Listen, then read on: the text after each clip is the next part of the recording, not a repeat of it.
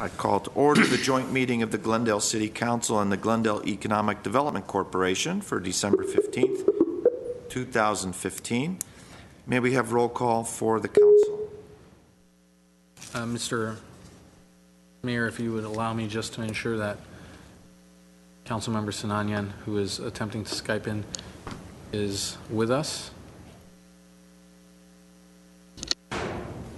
Councilmember Sinanian? Here. Okay. Sorry. We will now take roll. Councilmembers Devine? Here. Friedman? Here. Garpetian? Here. Sinanian? Here. Mayor Najarian? Here. And roll call for the Economic Development Corporation. Board members Devine? Here. Friedman? Here. Garpetian? Here. Sinanian? Here. Chair Najarian? Here. Will you please read your report? The agenda for the December 15, 2015 special joint public meeting of the City Council and Economic Development Corporation was posted on Monday, December 14, 2015 on the bulletin board outside City Hall and in the main lobby office of Jones Day, New York. Thank you. And what's the first item? Mr. Mayor and Council, I believe there is a special presentation for Ms. Elisa Glickman that was going to be this evening, but that is up to you as to if you would like to take it now or after as one of the last items of this meeting. Would you like to take it now, Ms. Glickman? Want to grill me first and then? Let's give it to you first. Let's start with the good news. Okay, please come forward, Ms. Glickman. This is a special presentation, and I've been, it has been requested by Councilmember Friedman that she kick this off. Yes, Lisa Glickman is a very modest individual. I didn't tell anybody in the city that she had won the 2015 Megan G. Cooper Leadership Award for her leadership as the Executive Director of Glendale Arts. And this is a very prestigious award in the nonprofit community, and you cannot keep it a secret from everybody. So somebody told me about this, and so I asked that we make a formal commendation to you because you deserve it. You look like you're in pain. I am absolutely in pain. We're going to drag this on then a little bit longer. So I'll then go ahead and read the entire mayor's commendation. Although maybe the mayor should read it since it's from him. And then I'll bring it up and present it to you. How's Mr. Sinanian doing? Can you hear us loud and clear, sir? Okay, well. I don't believe his microphone Okay. is on, Mr. Sinanian. Mr. Mayor, thank you. I'm doing very well. Thank you. This mayor's commendation is presented to Elisa Glickman, the Executive Director of Glendale Arts. Congratulations on receiving the 2015 Megan G. Cooper Leadership Award for your wonderful leadership services as an Executive Director. I commend your hard work and dedication in working with members of the community and various nonprofit organizations. Your outstanding guidance and exemplary leadership has helped provide many wonderful amenities within our community. Congratulations on a job well done. I thank you for representing Glendale and serving as a shining example to all. On behalf of the City of Glendale, we wish you continued success. Thank you. Thank you very much.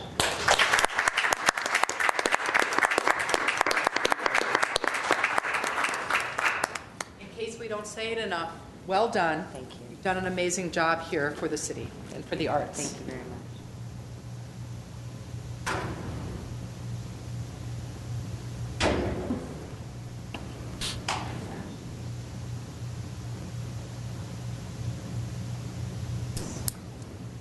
Thank you both. Thank you all very much. Thank you. And let's go to the first item on the agenda. First item is Director of Economic Development regarding Glendale Arts fiscal year 2014-15 third and fourth quarter and year-end reports for the Alex Theater. 1A is a motion to note and file the Alex Theater quarterly reports from Glendale Arts for the periods of January 1st to March 31st, 2015, and April 1st to June 30th, 2015, and third and fourth quarter of fiscal year 2014-15, and the year-end report for July 1st, 2014 through June 30th, 2015. Mr. Ochoa. Yes, sir. Very briefly, we'll have Cassandra Pruitt come forward and give you the update, and certainly you can ask her and or the Glendale Arts folks questions about the ongoing evolution of the use and the positive momentum being generated at the Alex Theater, and hopefully what we can expect going forward. Cassandra? Thank you, sir. Good afternoon, Mr. Mayor and Council and GEDC Chair and members. I'm pleased to present to you the Glendale Arts Fiscal Year 2014 to 2015 third quarter report, fourth quarter report, and year-end report for the Alex Theater, and these cover the period of January through June of this year, 2015. In the third and fourth quarters, Glendale Arts did a very fine job of fulfilling its charge to provide a wide variety of high-quality programming at the theater, including community benefit and educational programming. They hosted their first ever production of Billy Elliot the Musical, which was Glendale Arts' first musical theater production since the completion of the Alex Theater expansion project. In terms of the year-end report, fiscal year 2014 to 2015 was the first year after the completion of the Alex Theater expansion project.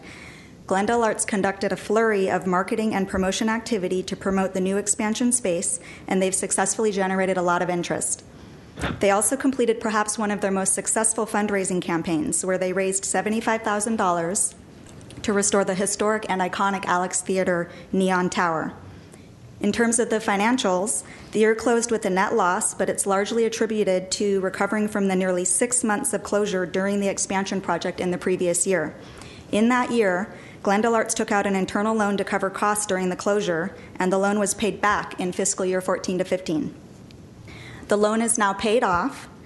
No other loans have been taken out. The general reserve and capital reserve accounts have healthy balances, and the theater started off this new year to a very good start, with the first quarter ending with $150,000 in net income for the Alex Theater and $265,000 in net income for Glendale Arts. That concludes my report. Elisa Glickman, the CEO, is in attendance if you have specific questions for her.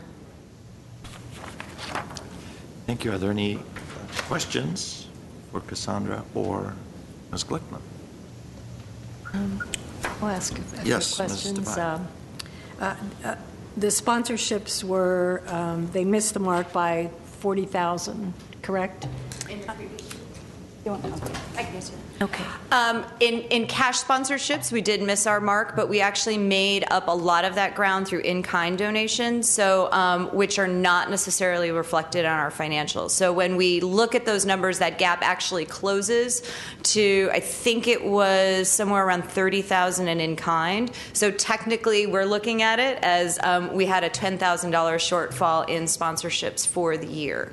But if you look at sponsorships sort of year over year, I think that you'll see that it has increased substantially since we launched our GA Partners program, I'm guessing about 4 years ago now. Okay, very, very good. And so the box office is running at a 50% loss. Do you have any plans for that? So box office is an interesting thing. Many theaters our size, many of our competitors use services like Ticketmaster, which charge exorbitant service fees on a per ticket basis. We use a smaller provider because our per ticket fees are much lower.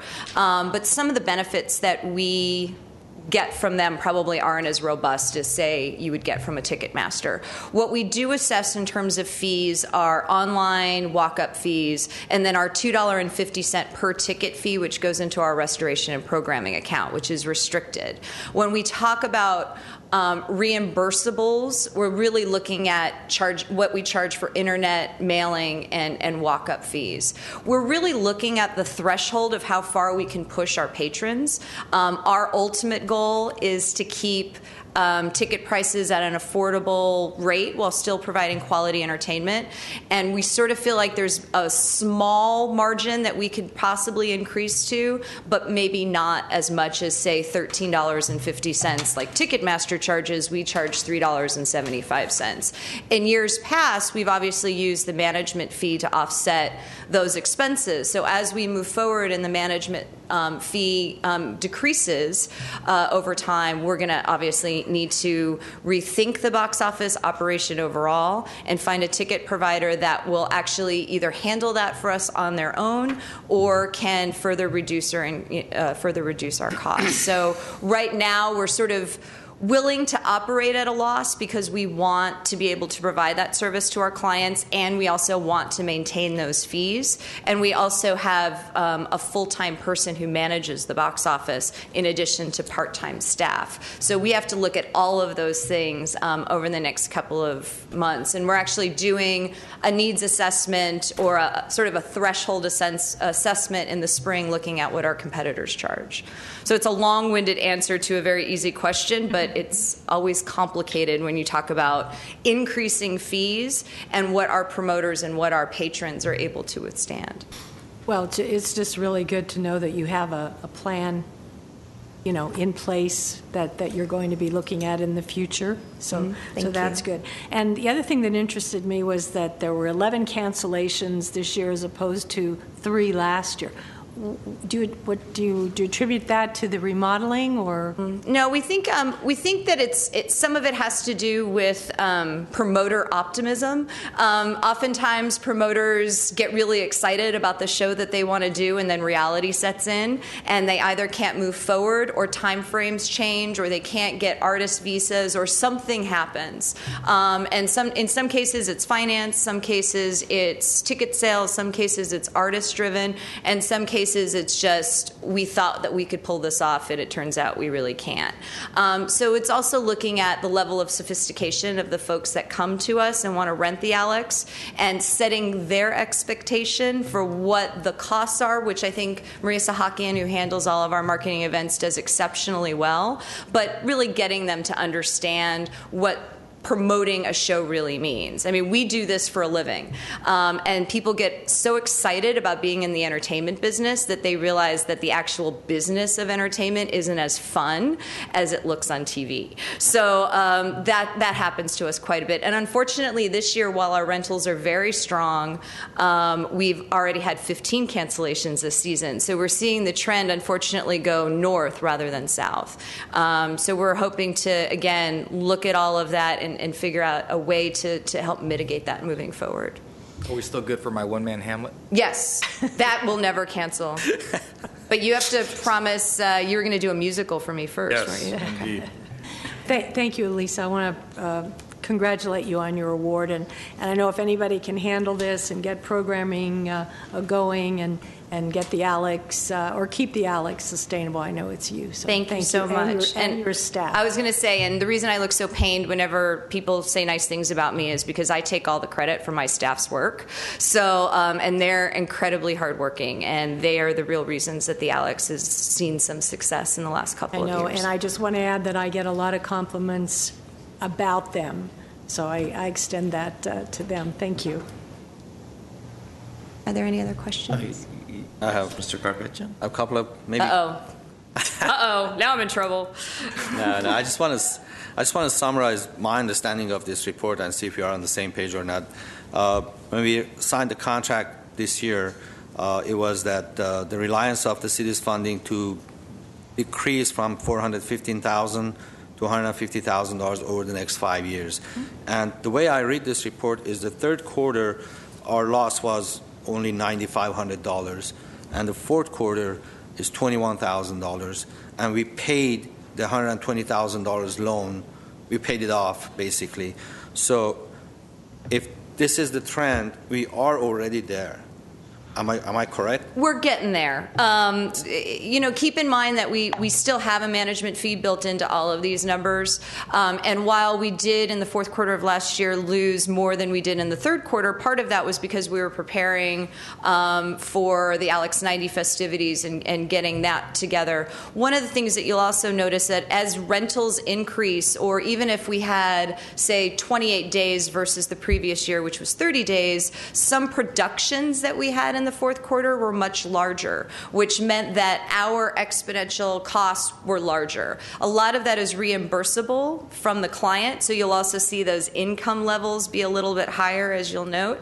But I think overall, we are much closer to that beautiful term self-sufficiency than we probably were this time 4 years ago, simply simply because the expansion, the reputation that we're building, and the fact that there are so many other destination points in downtown Glendale that the Alex Theater really isn't the only driving force bringing people into the community. So it's the Americana, it's the Future Museum of Neon Art, Antius, and the Galleria. All of those projects combined put Glendale on the people's radar, and as that happens, people will start to discover the Alex Theater and all the wonderful programming that's taking place. So all of those things come into play. If that trajectory stays on the same path that it's currently on, we believe that by 2020 we will be able to rely less heavily on any sort of management fee.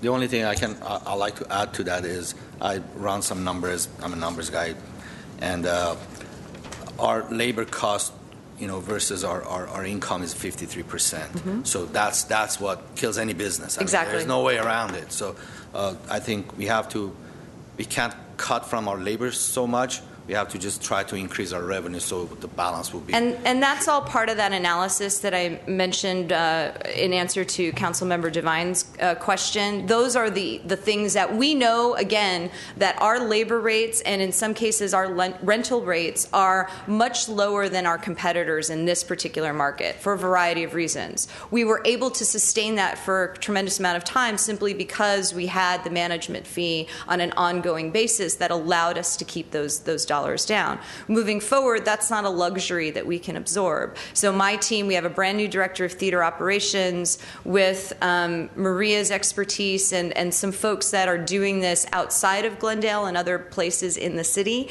of Los Angeles, I should say, really looking at our reimbursable expenses and again, what it is our promoters can bear. There are some promoters that can pay significantly more than what we charge. And then there are some promoters that could not perform or do their events at the Alex Theater if not for Glendale Arts subsidizing their performances. And so we don't want to take that advantage or that opportunity away from those promoters as well. So it's a really delicate balance. I can say in a little piece of bright news, if I might, or if I may, that we are in our first quarter of this fiscal year running about $80,000 ahead of where we were in the previous year.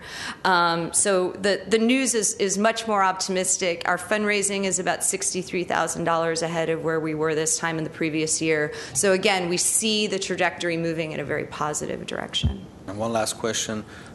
Are there any penalties for cancellation? Yes. So we have a penalty structure that's set up depending on where in the timeline a particular promoter cancels. They will either be charged a certain amount, labor reimbursements, rental expenses, etc. If we're able to re-rent that date, then we reduce those cancellation penalties, but there are some that are built into the process.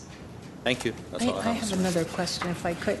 Yes. You said we already have 15 cancellations. Were those of the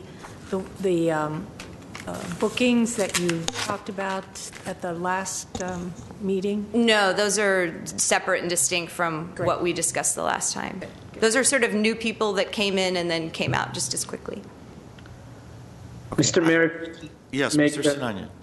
Thank you, Mr. Mayor. So I just want to congratulate and thank Glendale Arts and Lisa Glickman and her staff on another year of successful operations.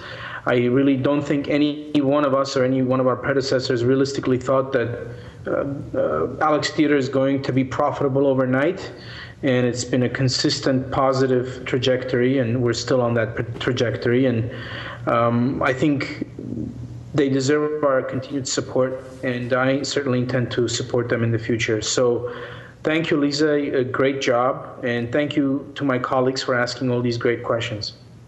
Thank you, Councilmember.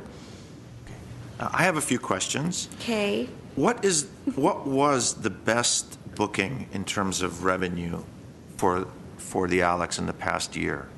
I would say probably, in terms of revenue to ourselves, we're probably looking at the Gay Men's Chorus of Los Angeles Ballet's Nutcracker, and then the Wild Honey Beatles tribute. Those are ones that were not promoted by Glendale Arts. Billy Elliot the musical was certainly very successful for us as an organization. While I love to say successful, we did lose money on it, but success in terms of the number of people that it brought into the downtown. But we do a percentage analysis of the yield that each show brings, because those 3 shows that I mentioned do a heavy internet sales business and some other things, and they have large load-ins and load-outs and rehearsal days. Those are some very good yielding shows for us, and we're running about 23%. We have other clients who we probably run about a 7% margin on.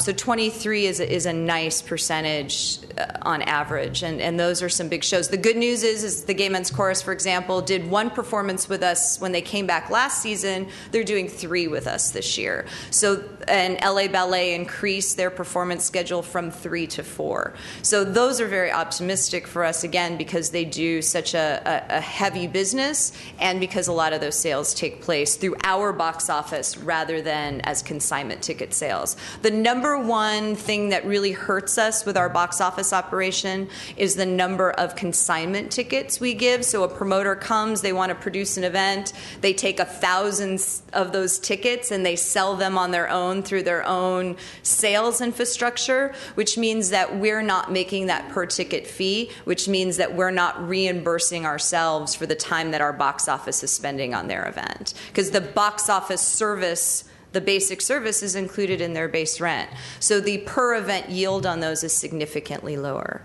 So the promoter, he or she sets the actual ticket prices. Correct. We're tacking on $2.50 as a service charge, or it's a restoration programming fee, $2.50 if it's purchased through our box office. Plus, if you purchase online, it's an additional $3.75. If you walk up to any of our outlet windows, it's $2. And do we get a percentage of total ticket sales? We do not. Unless we do a co-production, which is what we did with, say, the Nicholas Brothers tribute and some other shows. We don't take any piece of their box office revenue. We essentially make our money through rent, reimbursable labor, and hopefully ticket sales through our box office.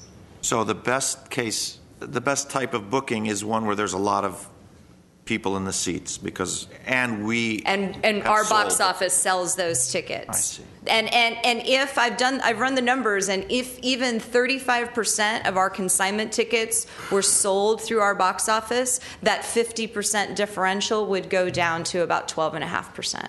So that makes a huge difference, and that's education on our part, and it's understanding that all markets can find any sort of online outlet. So there's a lot of still education that we need to do in the community. And our stage crew is, they are IATSE, is that the union? We are a non-union house.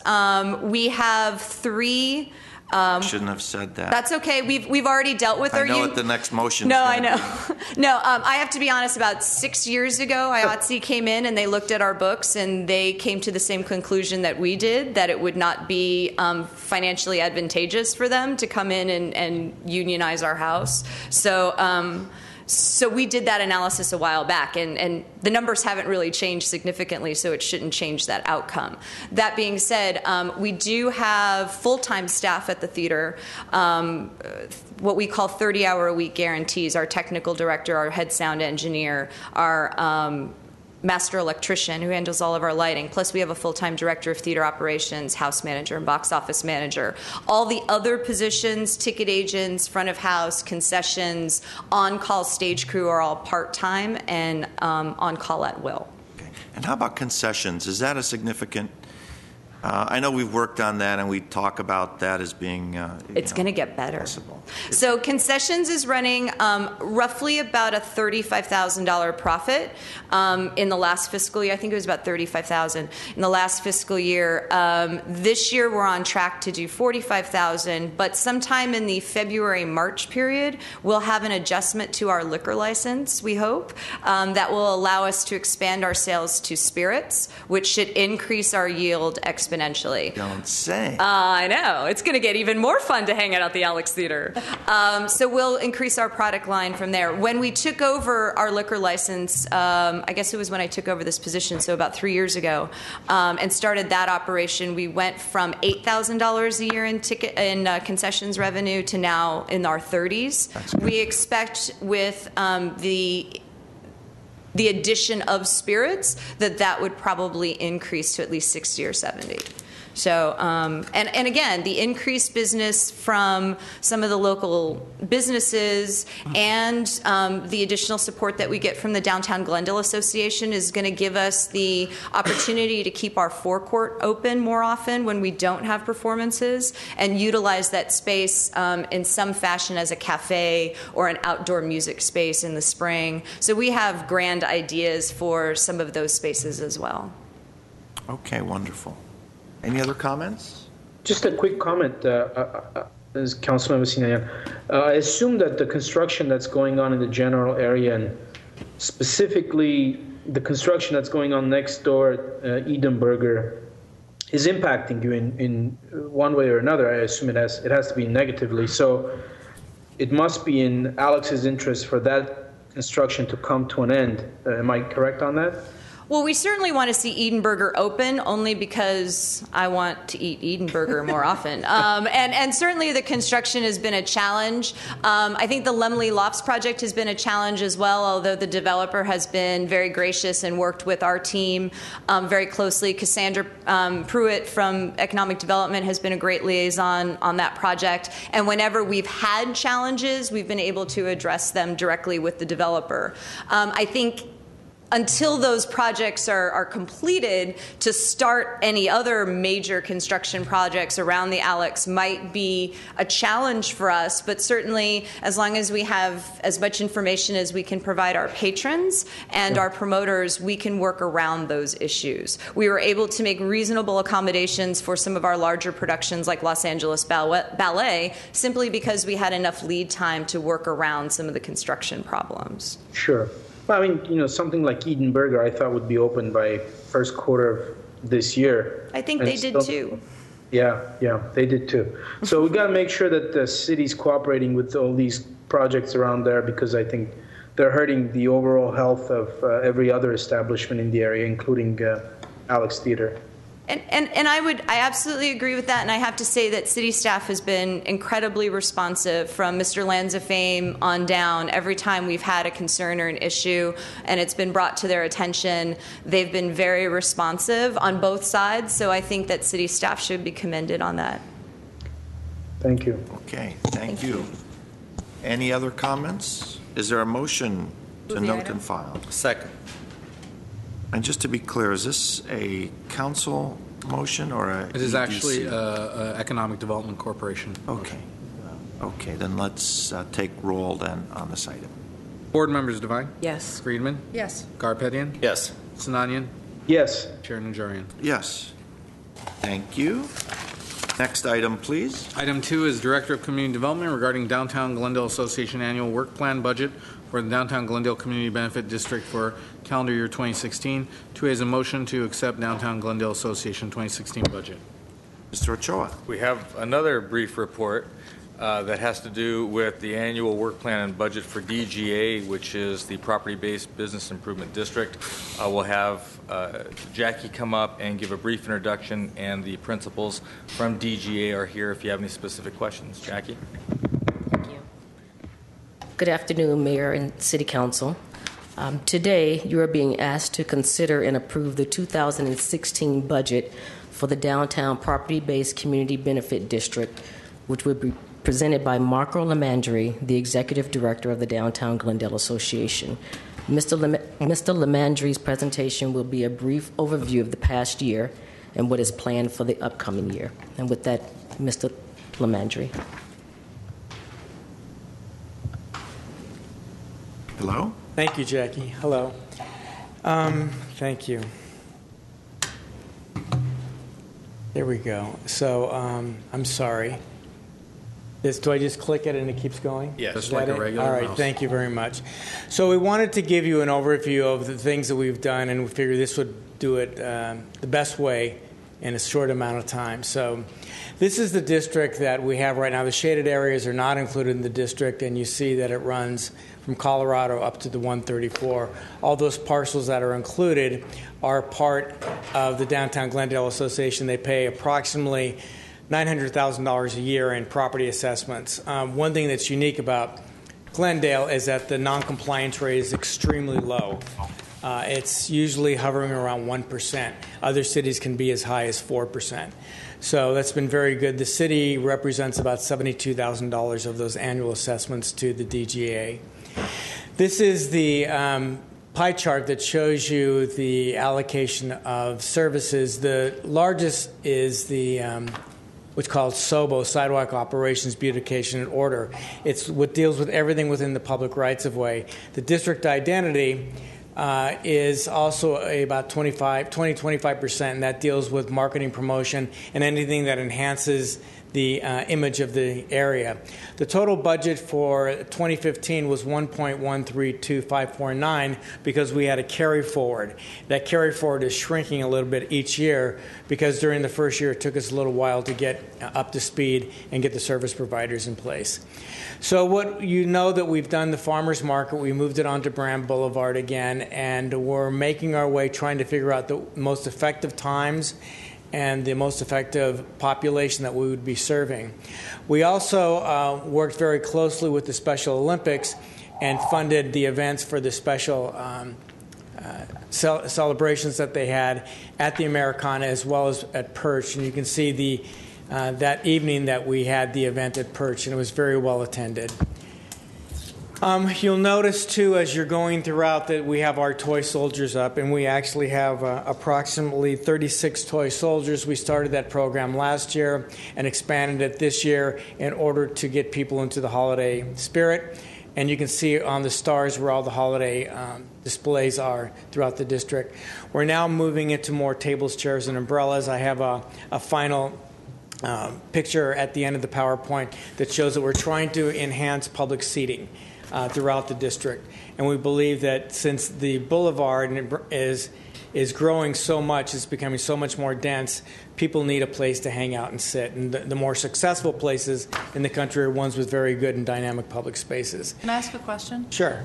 We've had some complaints from some of the merchants on Maryland who I think are in the downtown Correct. merchants area that they don't have any Christmas decorations.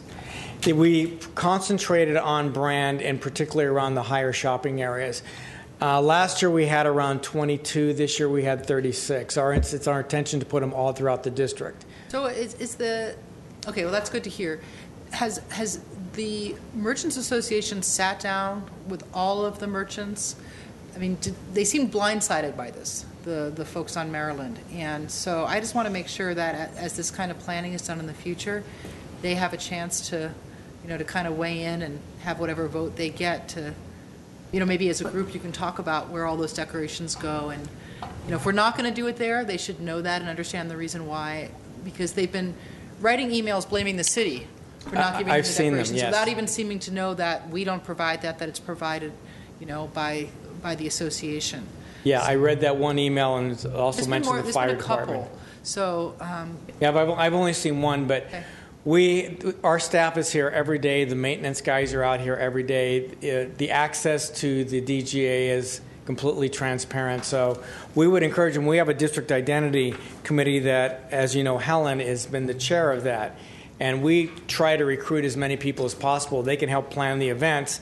Our budget for that this year was $180,000. So if they want us to do anything to bring attention to Maryland, we'd be more than happy to do that. So have you reached out to the folks who have complained or folk that have complained? And we have not reached out to them because invited them into the process. We have not done that at this point. We're just trying to figure out. There were so many things in that email from that one long email that I really couldn't get my arms around it. So, but we will take your lead and the suggestion and specifically reach out to that tenant.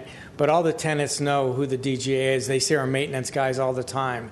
So, and we would encourage that. We don't want to exclude anybody, and that's why we have this really good committee system to try to encourage people that might say that they have issues with, cleanliness or things that are obstacles. LA Fitness is setting up tents all up and down Brand Boulevard randomly right now, news racks that are empty. Those are issues that we are more than willing to deal with. We just need to get the communication through our maintenance crew or directly to our office. Thank you. Thanks. Can I ask, do you have representation from the different areas of the downtown so that each one would have a representative at the table? In other words, you'd have one for Maryland, one for the 200 block, one for, making sure that each section has representation? No, because the board and committees are open to anybody. So we don't designate that type of representation. We haven't divided up the district per se. Yeah, no districts within the district. Yeah. But we've been trying to get as many people as possible to work in our committees, and we're subject to the Brown Act. We're completely transparent on the allocation of funds. We just need people to say if they can't meet in the afternoon, can they meet at 8 o'clock in the morning? We'll accommodate that. So anybody that anyone on the city council knows that is interested, we'd be more than willing to accommodate them. If they can't attend one of our committee meetings that make the decision on the allocation of resources, then we'd be more than happy to take their input and bring it to that committee. And these emails go out to every single business that pays? Well, the property owners are the ones that pay. So one property owner, for example, the Galleria has tons of tenants. Right, well. As does the Americana. So it's the property owners that pay. But we believe that, of course, the tenants are the backbone of the entire district. And sometimes a property owner doesn't get to the tenant, correct? Correct. Right. So you can see that we try to do these displays to try to bring attention to things up and down Brand Boulevard. And, of course, we'll want to do that in Maryland and in Central and the other places, too, as we roll these things out. But we start them in one year, and then we try to roll them out in future years. But we've done this for the spring, and it was just a great, colorful display. Excuse me. Those were nice. You're fab. Thanks. Got a lot of compliments on those. Now, I'm clicking, and I'm not clicking the right thing, so. Is there? Clerk, can you? Go to, just click the right, left button, left. Okay. Here, go to next right Here, there. let me get you back on track. There you go. Okay, so these are other examples of us just putting those throughout the. Wrong one again. Just go to the left. Okay. The fall displays, we've gotten so much great feedback on that. And again, we concentrated on Brand Boulevard because that's where most people see. But of course, we would be more than willing to spread that. This is a pretty inexpensive way to show the holiday seasons. And then our toy soldiers, we are up to 36 now. We added, I think, 14 this year. And kids get involved, and they actually painted the boxes. We want to integrate the community as much as possible, whether they have parents that have businesses on Brand Boulevard or not. We've done a lot to try to integrate the schools into this entire program. And people love taking pictures next to these, too. So it's worked out really well. They're really sort of like little stage sets. Our banners, we designed the banners and we put them up this year. And you can see all throughout the district, we've worked out with Jackie as to what months we have access to the banners, and we always have them during the holiday season. One of the things we've been working with on an ongoing basis is trying to deal with abandoned news racks, because we don't believe they serve the interest of anybody, particularly the newspapers. So this is something that we'll continue to work with the city on to try to make sure that maybe they get concentrated down to 2 instead of 4 empty ones and 2 full ones. Our ambassadors are actually guys that do everything between the curb and the property line. They do the sweeping, they do the power washing, they do the trimming and the maintenance of the concrete planters, which you see in the background. They set up the Christmas displays, the fall displays, the spring displays. They do everything. They're kind of like mall management workers. They do the same thing a mall company would do. They sweep the sidewalks. And now we're working also with the city on looking at a demonstration block on the replanting of trees. A lot of the trees on Brand Boulevard and other places are at the end of their life right now. And so we're trying to replace them, working with the city on that. Branding everything as much as we can on trash cans, branding things on the concrete planters. And as we look at 2016, we know that CBRE is moving into this building, and it will be a great economic shot for that southern end, that part, the east side of Brand Boulevard, which has been a little lacking over the last few years. It's been a gorgeous building, As you know, Caruso took it over. CBRE is moving in. There will be about 200 full-time employees working there. They're actually bringing 1,000 people from throughout the world. This is going to be the LA regional headquarters for CBRE.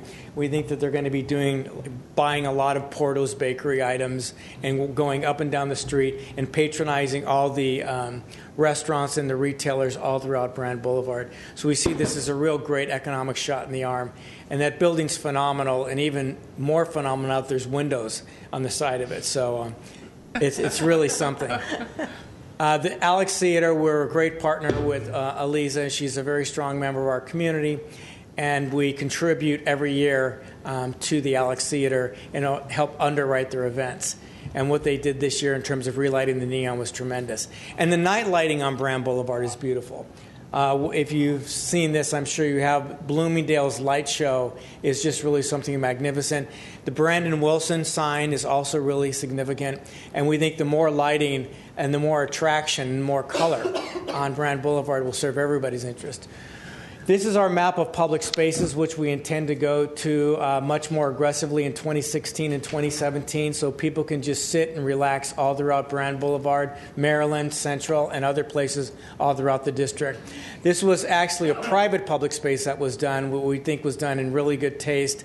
It's not necessarily open to the public, but it is a good example of public space. The Neon Museum is about to come online. And we've done our part to try to make sure that there's little tables and chairs for people to sit there. We'll also be working with this property owner to allow for public seating in this area, in Chess Park, and really trying to activate Chess Park. We put those lights up there to try to liven it up a little bit. In this area, there are tables and chairs there, and when it's not really windy, they work really well. But sometimes, like yesterday, it got extremely windy. And this is an example of those tables and chairs right by California Pizza Kitchen and Tender Greens. So that's our overview. And every year we hope to do a little bit more and spread the resources a little bit more. We've got 8 maintenance employees that we provide services about 300 hours a week, pressure washing, landscaping, as well as the maintenance. And I think that people would agree that Brand Boulevard is in pretty good shape. And it's our desire, working with the city manager, working with Phil, who's on our board, and Jackie, to try to up the game to make this really one of the more significant walkable retail corridors in all of LA County. Okay, questions? Maybe a comment, not so much of a question. I want to go back to Maryland. I agree with Councilmember Friedman.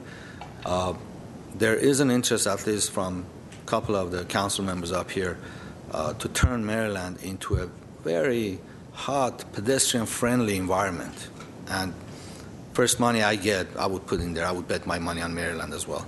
So, and that's between CBRE and Alex. And it's closer to CBRE and Alex to anything else. And I think, I'm not saying neglecting, but I think we can't just discount Maryland. And if the property owners pay the same fees as the rest of the Brand Boulevard property owners, I think we need to pay just a little bit more attention to Maryland as well. As far as, especially in this time, we have a lot of merchants from Harvard to Wilson, especially, and they are hurting and they need help. I mean, I think, and that's a close extension of the downtown, and it would be a very hip area. I promise you that, because I would bet my money on that, but. My suggestion is just a friendly suggestion to pay more attention to it, because they need the same kind of services and attention as the rest of the. The rates are a little bit higher on Brand Boulevard, but I agree, Maryland's the most walkable street, really, and it's the most intimate street in the entire downtown area. There's no disagreement whatsoever. The ingress and egress of the parking structure sort of makes it a little bit more challenging to make it walkable, because there's so many cars going in and out of that parking structure. I don't know. I respectfully disagree, because people who come out of those parking structures, they walk on Maryland. So they park there and they come out. I know they have a choice of getting exit from the alley side. I never take the alley side. I always take the Maryland side, because it's more pleasant and you don't have to walk by the trash containers. The alley is actually a very interesting and a potential site too. It is for walkability. So, I totally agree, and I will ensure that we put far more emphasis in 2016 on Maryland, because I think it's a very good idea. Thank you. Okay. Mr. Sinanian, are you, I can't see your hands if you're waving them, but do you have any comments? No, I mean...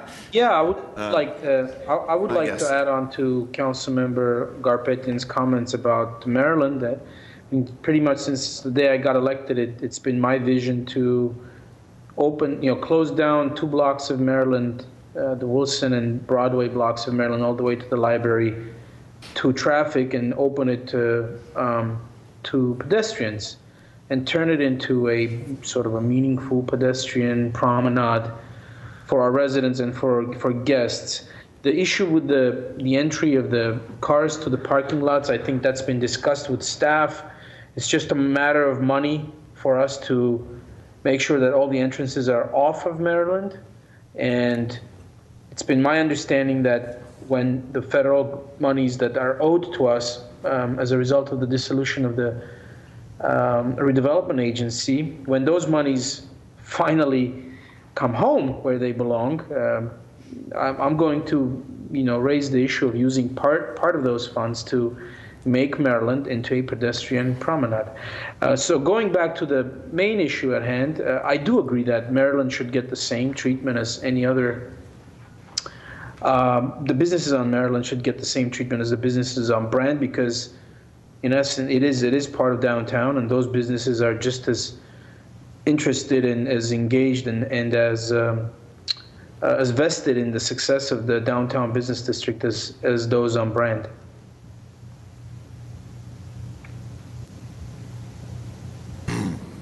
But let me ask a question, and then Yes. I'll go to Ms. Friedman. So how are the big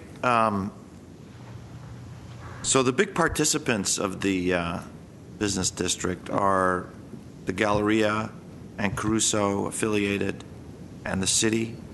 Raul Poor has been on our board since the beginning, too, though. I'm talking about in terms of actual cash in It and would assessment. I think it's Galleria, Caruso, and the city in that order. Okay, so how does the Galleria feel about participating? Do they feel that it's worth their contribution? How does Caruso affiliated feel? What sort of sense do you get from them? You hear what the city's view is, but we're partners in this Correct. endeavor. What do our other partners feel about this? Well, the Galleria has had sporadic involvement, but now Brent Gardner, who's the new general manager of the Galleria, is an active member of our board and probably be heading up one of our committees. So Galleria always thought that the entire intent of the district was to try to make it seamless. So whether you're at the Galleria, the Americana, or going up and down Brand Boulevard, it's all one big shopping district. That's now evolving into a residential district, too. So they've been extremely positive. As you know, the president is Rick Lemo from Caruso. So Caruso has always been part of this thing. So I think that their view is that things are very positive. They want to move forward. And we're just trying to take a lot of the critical mass that exists in those two places and bring them up. And I think that you're seeing a lot of the new developments, particularly on the west side of Brand Boulevard by Central, the new residential developments, which they're not part of the district at this point, but they're going to change the whole dynamic of the district. It's going to be far more walkable, far more exciting, and put a whole new demand on retail that currently doesn't exist. So I think they're pleased with the success of the district thus far. I know Rick Lemo isn't one to be pleased easy. He know that has well. an opinion that's, somewhat terse, but I don't see him here today. I think he's unavailable. Yeah, he's taking some time off in December, so I told him that I would handle this. So. Well, you tell him that you did a good job, and that it's just not the same hearing without Rick huffing and puffing and yes, and giving it a little bit back to us. Yes. And I know if he was here, he would be giving it back to us. But the important thing, everything being said, is that our partners are happy with the results, that the city is generally happy, and we have the comments to focus on Maryland, which I think is a great potential to improve the entire district. Agree. And to keep doing what you're doing. So let's go to Ms. Friedman. If I may say, I think the city manager knows, and I know you've been speaking at the Biz Now conferences, and there's just so much attention right now that's on Brand Boulevard in Glendale. So I think that all these forces are all coming. The timing's great for doing all this. The CBRE is just another brick in the wall that's starting to build this into a really solid shopping district. Very good. Ms. Friedman. What's happening on Brand is very exciting, and I love driving down Brand and seeing people on the street at 9 and 10 o'clock, and you never saw that even 7-8 years ago. So this is a wonderful evolution to have this association now really uniting the property owners and the merchants in the downtown, and the work with the ambassadors and the amenities that you're providing, the flowers, all of the holiday decorations is it's really been improving the downtown. It's very noticeable. And I just wanted to call out particularly your new initiative to increase the seating, yes, and public resting spaces and places for people to sit and eat food that they take out. That is a really key piece that's been missing. Well, not missing. I think that the demand wasn't there before. Now we have the demand, and you're seeing that demand and filling that need. And that's something else that's going to be a very needed and very key amenity. So I wanted to single that out to commend you on that, but also to encourage you to keep pushing that further. We need to do more as we allow, if more projects come online, to make sure that we have publicly accessible open space that has some sort of programming. And what you're doing is filling in the gaps with some of those older buildings, like the building with California Pizza Kitchen. Right. It has a huge plaza, but it's never been programmed Exactly. very It's well not at all. activated at all. And if they're Right. not going to put money into redoing it and reprogramming it and putting in landscaping and putting in permanent seating, the next best thing is what you're doing. So as you do that, besides tables and chairs, I hope you do look at temporary landscaping. And I would urge you to look at what's been done in Times Square in New York as a model, because they've taken over a lot of what used to be road space and blocked them off and put in temporary, well, not temporary anymore, they were supposed to be temporary, now they're permanent, right. But not just table and chairs, but entire environments that they created to make those tables and chairs much more appealing to people, and to feel less temporary, and to feel like something that's supposed to be there and part of the landscape, right. And something that now has become a signature of Times Square, as much as the crawl going around with the stock market. People take photos of those seating areas. So please think of them even more holistically, and if we can help you, and I would say this to city staff, if we can help you with some more resources to make those larger areas like the California Pizza Plaza, and I don't know what the name of the building is, forgive me. And outside of Specialties up on the northern end on the east side, yeah, too. so, I think I'd be willing to us look at economic development dollars or look at whatever dollars we have somewhere to help put something in that's special beyond tables and chairs to make interesting environments that people talk about and people take pictures of. It's actually Mayor Bloomberg that did that all up and down Broadway from Columbus Circle all the way down to downtown, where they vacated streets all throughout, and it's just been a wonderful addition. People said it would never work, and it works wonderfully. And that's one place where Mayor Najarian and I can agree that AstroTurf might be a fun thing to have in certain places. That's what they did in New York in the street, and they did blue ones, and they did different colors to make them to be it's kind of a more wonderful exciting. model.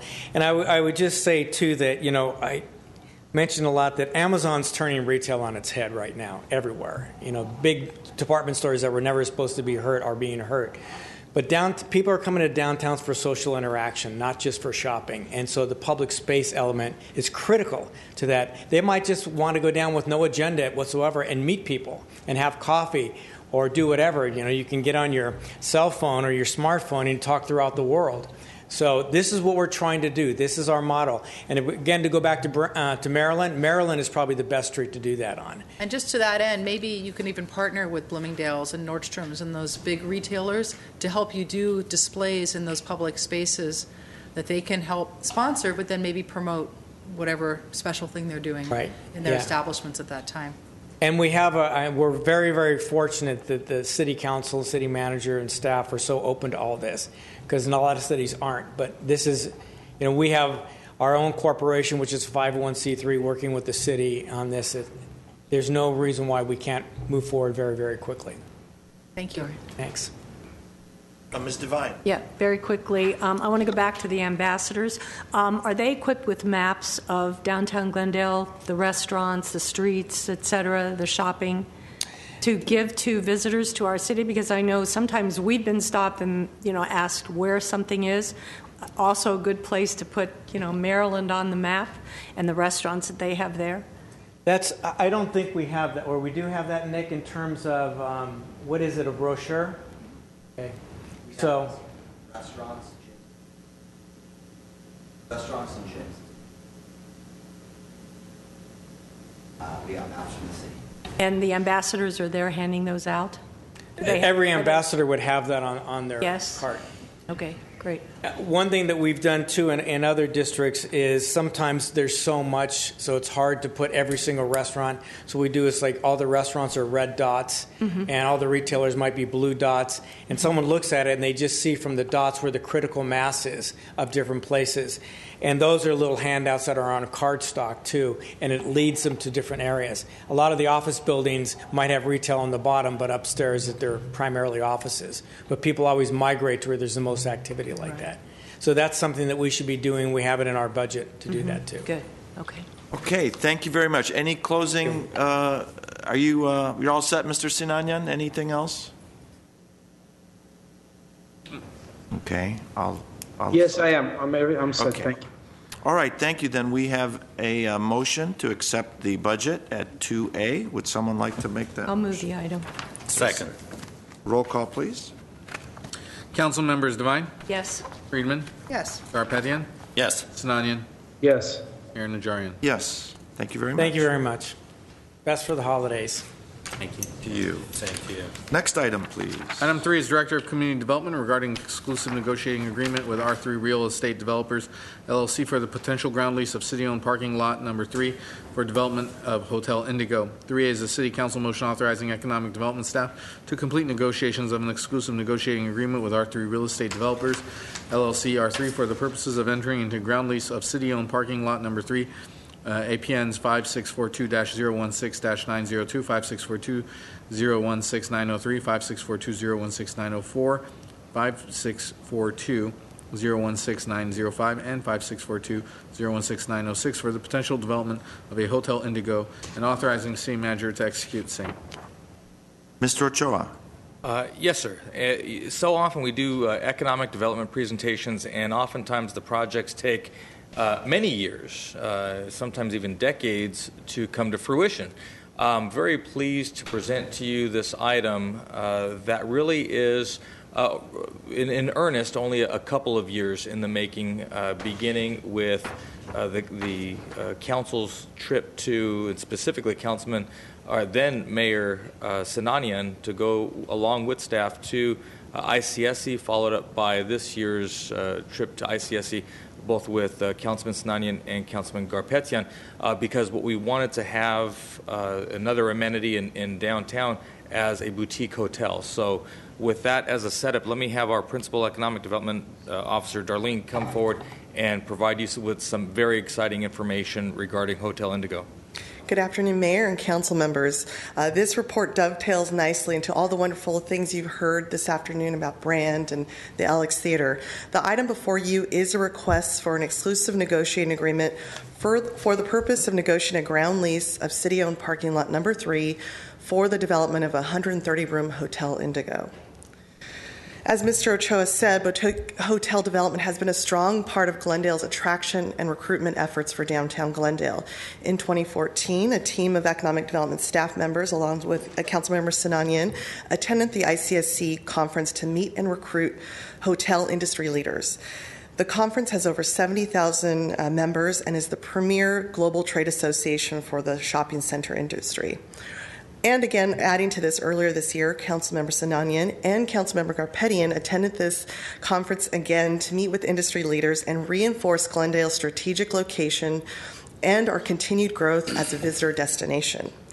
We met with representatives of various hotels, one of them being the Intercontinental Hotels Group, or what's the acronym is IHG. IHG responded favorably to the concept of a boutique operation in Glendale and started to look Glendale very closely to assess our marketplace.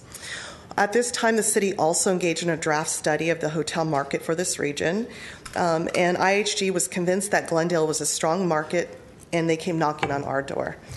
Here to give you a little background on IHG's brand, they are an international hotel company with more than 4,900 hotels in 100 countries.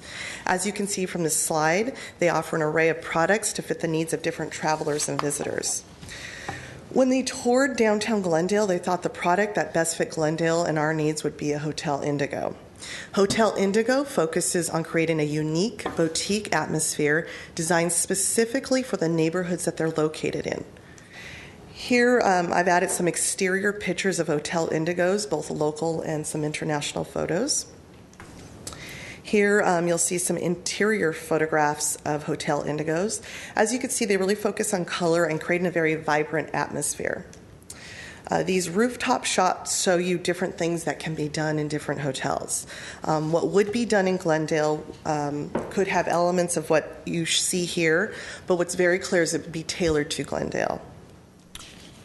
As part of IHG's business model, they focus on managing and franchising their hotels while their preferred developers own the actual hotel. IHG has confirmed to the city in writing that R3 Real Estate Developers is their preferred developer for this region. They've also confirmed in writing that they like this proposed city site for a Hotel Indigo. R3 is an experienced hotel developer and operator. They have 17 hotels throughout the LA and Orange County region, and they've built previous IHG products. This would be their fourth IHG product. This map will show you the location we're discussing in relation to all of downtown. As you can see, it's on the southwest corner of Maryland and California in the Mid-Brand area. This is a closer shot. It's improved with 65 parking spaces in the lot behind 24-Hour Fitness and Goodwill. To give you a little some of these business terms, when we look at an exclusive negotiating agreement on this site, what it does is it allows Hotel Indigo's developer, which is R3, the ability to conduct due diligence. We're going to look at the developability of this site and this project. It's a non-binding agreement, 180 days. You look at feasibility, you do due diligence. And with that, they'd also have to provide a number of things to this. There's an economic feasibility component to it. Also, some more developed plans is what they'd have to provide us. During the term, the developer will also, we'll negotiate in good faith with the developer. We would come up with those pricing terms, again, those specific design plans. One thing that we have told them again and again is this is an asset that we currently use for public parking. Any type of development contemplated on this site would have to replace that public parking. And of course, it would have to be a boutique hotel operator and a branded one at that. Here, I'm going to show you the rendering. R3 has engaged with a local architect, very local, Armalajajian, and he has provided some very preliminary drawings. And these are things that would be developed as we go through this E&A process, but they wanted to give us a sense of what this could look like. This is a day rendering here, as well as a night rendering. And I should point out at this point that R3's principal, Mr. Patel, he is unavailable to be here. He had a family medical emergency. However, Mr. Alajajian is here in the audience if you have specific questions about the project. Yes. And then the last photo here is some proposed outdoor restaurant seating that would be located on the first floor. So as you can see, this really does add to that economic vibrancy we've talked about this afternoon. With that concludes my report, and I'm available to answer any questions that you might have about this. Okay. No, this is from, this is not from this. I don't have any cards. If my colleagues want to jump in, we'll go to Mr. Garbettian. I have a couple of questions, comments. We want this hotel built. We don't want it to be dragged. No offense to the architect or the Mr. Patel. I just want to make sure that I have no issue of 180 days E&A.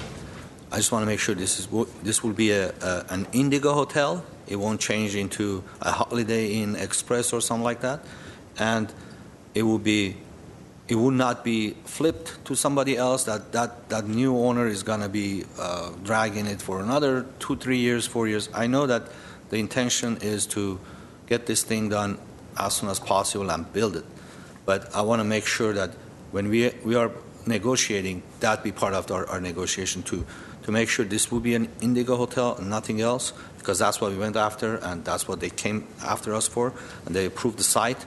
And also, if the economics doesn't work in 3 months and they say, it won't work this way, so be it. But I just want to make sure that we just indicate in our ENA that it's Indigo Hotel and it will be built by this developer. That's all. If that is the council's direction in terms of what ultimately will be a business term in a development agreement that would supersede and follow the ENA, then a covenant perhaps, and I would defer to city attorney, that would restrict the type of product that could, in some eventuality, replace Indigo. It has to, in other words, it would have to be a boutique product as opposed to some of the other products that you had identified. Okay. Okay. Thank you, Mr. Mayor. Mr. Sinania? I'm happy that we're coming to this point where a boutique hotel, which we had shortlisted earlier on as one of the potential best fits for downtown Glendale, is coming to the point where we're starting negotiations. And I'm trying to understand Councilmember Garpettian's comments. Perhaps it's motivated by previous history where I guess promises have been made of 5-star hotels coming to downtown Glendale, and then they've fallen through. I understand something like of that nature has happened in the past. And my understanding initially and at all times has been that Indigo is the hotel that we're negotiating with, and Indigo is the hotel that's going to be built in Glendale, and no other hotel. If it's another hotel, I guess we'll have to go through another process. But so what I'm saying is that yes, it does have to be Indigo, and yes, we are going with this developer because of their special relationship with Intercontinental. That's what Intercontinental told us in Vegas. They said we have, authorized developers in geographic areas, and we only stick to them. So this is the developer for this area. The architectural rendering, I like it. I think it goes along with the development that's been happening in downtown Glendale in terms of its style. So I'm sure during the negotiating process, some refinements will be made. That's only natural. That's what the negotiation is partially for. And I look forward to seeing the results and having a modern, hip boutique hotel in downtown Glendale. Ms. Devine? Just a comment. I know that our ultimate goal is to get a 5-star hotel here in Glendale, and hopefully that will happen. But this is a great way to begin, to get a very nice 3-star boutique hotel in our city. It looks like it will be very suited for travelers and young people as well that might come to our city. Be a shot in the arm for Maryland. We're talking about that, and here it is. So I'm also in favor of this project. I think it's a great opportunity. Ms. Friedman? I'm in favor of the project. Having tried to find hotels for my parents when they've come, it's very limited. And there's been some times when they've come here and not been able to get a room at the Hilton or the Embassy Suites because of events in, the Rose Bowl or other places. So to have another hotel that's at a higher price point but not an outrageous price point is going to serve a very good need here in Glendale, and I think it will be very successful. Is this project going to be a prevailing wage project given that it's on public property?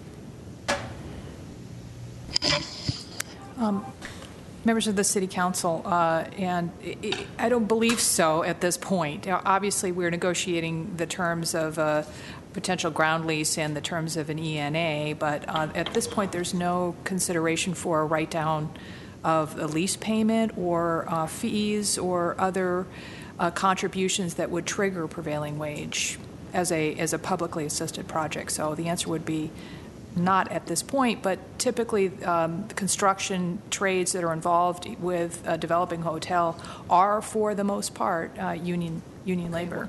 I'd like to make sure that this is done as a PLA union project.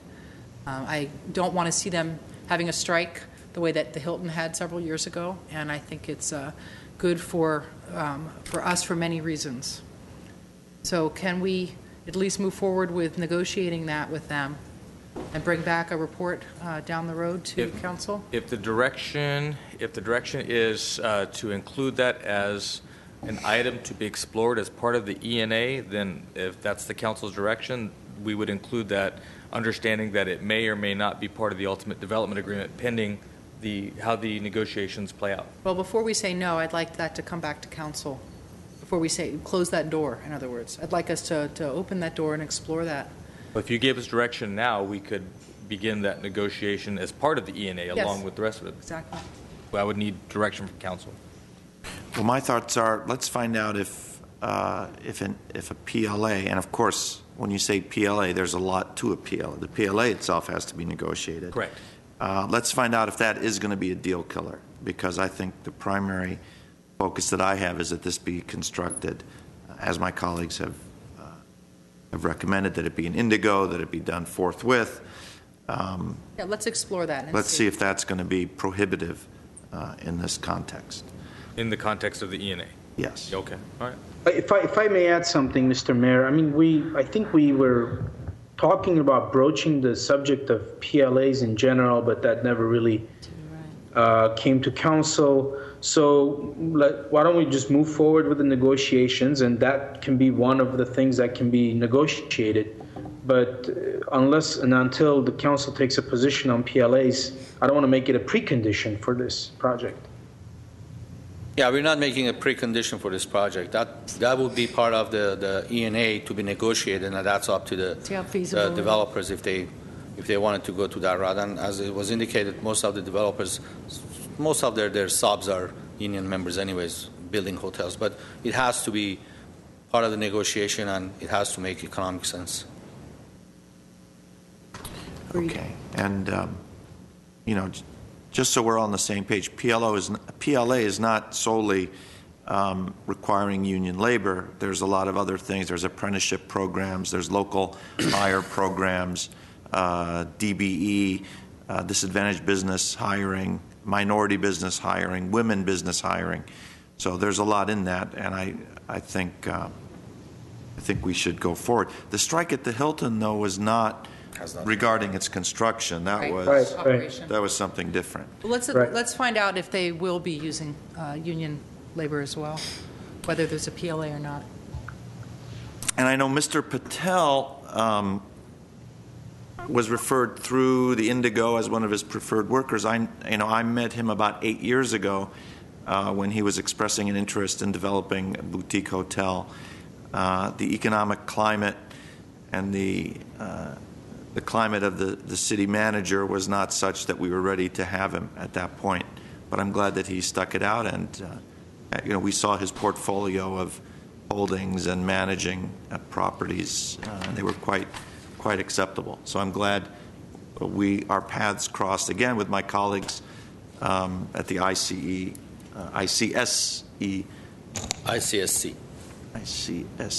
I call it the Vegas Convention. Well, worked out that it was a fortuitous meeting and that we're moving forward. So we have a motion to authorize economic development. The item. Second. Roll call, please. Council members Devine? Yes. Friedman? Yes. Garpetian? Yes. Sinanian? Yes. Mayor Najarian? Yes. Would someone like to adjourn for the council? So moved. Second. And would someone like to move for the EDC? So moved. Second. We are adjourned. We have closed session? Yes, we do. Okay, let's take roll call for the council. And just for the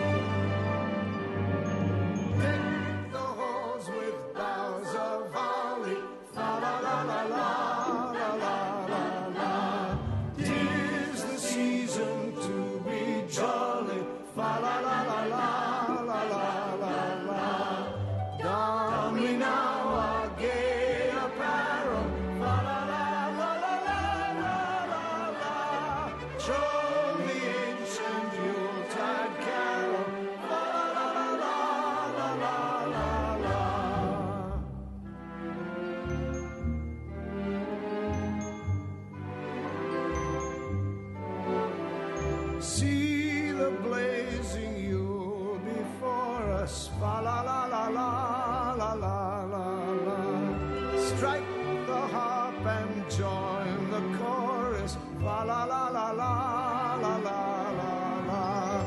Follow me in merry measure, fa la la la la la la. While I tell of Yuletide treasure, fa la la la la la la la la.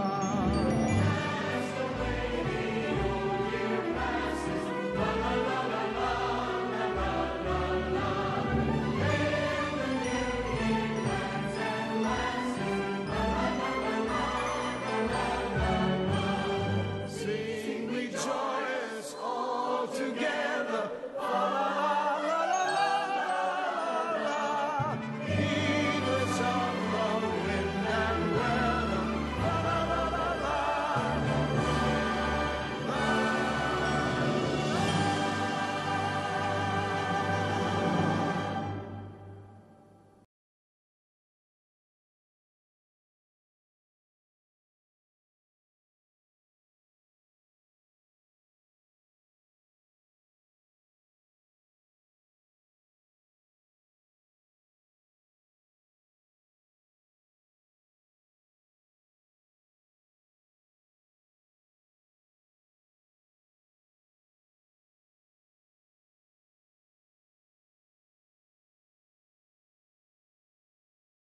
When I was in foster care, I never knew when I would have to move, so I always had my suitcase ready to go. Then one day, I was adopted. My new parents opened their hearts and home to me. My parents cook my favorite breakfast for me every morning. My parents take me on trips I never thought I would go on. They gave me a home and an even better reason to use that suitcase. My parents aren't perfect, but they're perfect for me. You're doing great. We're going to try this again, okay? Okay. Wheels, pedals, handlebar, brakes. Sit up straight, keep your weight in the center, keep your eyes on the road, hands on the grips, butt in the seat. If we feel ourselves falling, what do? Just keep pedaling. Good girl. Now remember, it's all about balance and steering. Steer with your hands, steer with your body. Steer into the corners and you stay out of trouble. And the bell's your buddy, so go ahead and ding that. All right, ready? Here we go. Pedal, honey, pedal. There you go, you're a bike rider. Most parenting is hard to do in just 2 minutes. But 2 minutes twice a day making sure they brush is easier, and it could help save them from a lifetime of tooth pain.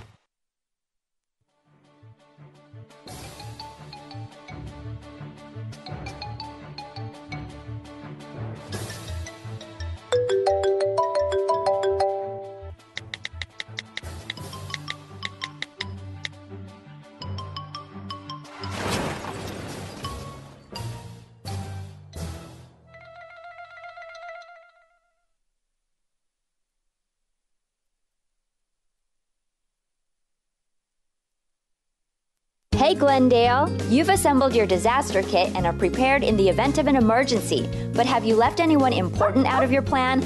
Don't forget the animals in your life. In the event of an emergency, your faithful furry or scaly companions will be relying on you. Let's get the ball rolling. Your animal will need supplies such as food and water, medications and veterinary records, sturdy leashes, harnesses, and carriers, current photos of your pets, pet beds, and toys that are easy to transport. Travel may be limited in the event of an emergency. Make a list of options for shelters and accommodations. Our animal friends come in all shapes and sizes. Think about the special needs and concerns for yours. Disasters and evacuations are unpredictable in nature, so be sure to plan beforehand. The City of Glendale wants to make sure you're prepared. For more info, go to the City of Glendale Pet Preparedness link.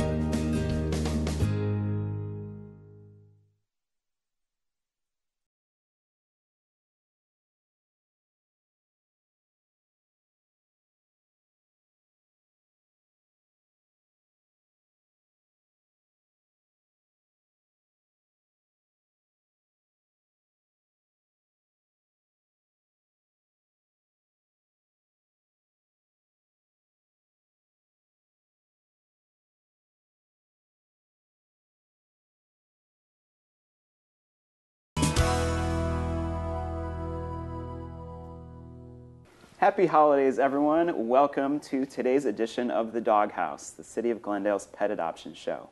I'm Kevin McManus of the Pasadena Humane Society.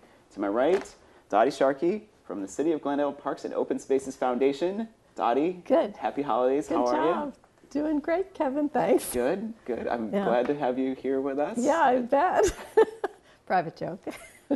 I was a little late. So Dottie's on, I don't know, not even Central Time. Long story, but anyway, we're here now, Hawaii. And we've got some great pets to show you today who would love to be adopted for the holidays. Before we do that, we're going to show you an update of the pets.